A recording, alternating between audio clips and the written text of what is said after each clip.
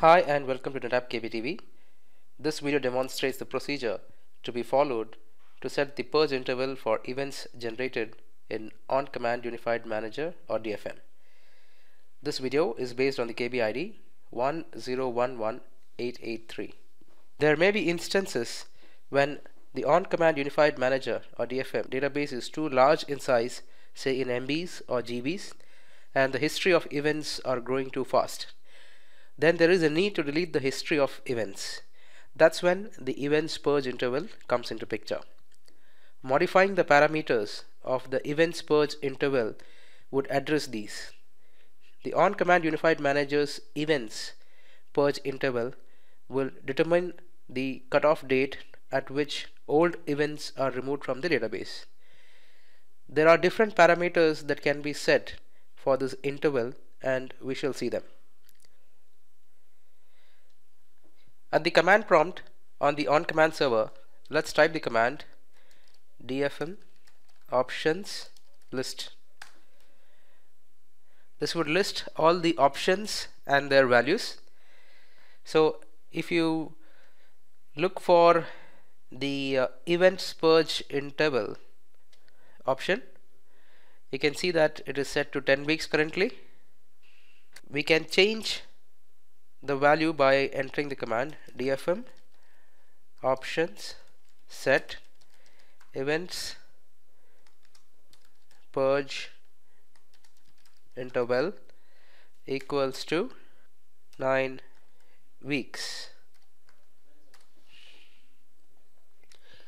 So you can see that the events purge interval has changed to 9 weeks. If you list the options again and scroll up to the events purge interval, you can see that it has changed to 9 weeks. To be noted is that some events which determine the status of objects that OnCommand Unified Manager is managing will not be deleted once we set the interval.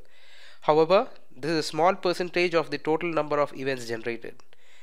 The event purge process runs daily at midnight, so a reduction in the total number of events will not be immediately observed when the interval is set. Now there are multiple values that you can set to this events purge interval. DFM options set events purge interval, if you enter 9000, that's equivalent to 2.5 hours. You can set it to 120 hours, which is equal to 5 days. You can also set it to 192 hours, which would be equivalent to 8 days or 1.14 weeks. If you set the interval to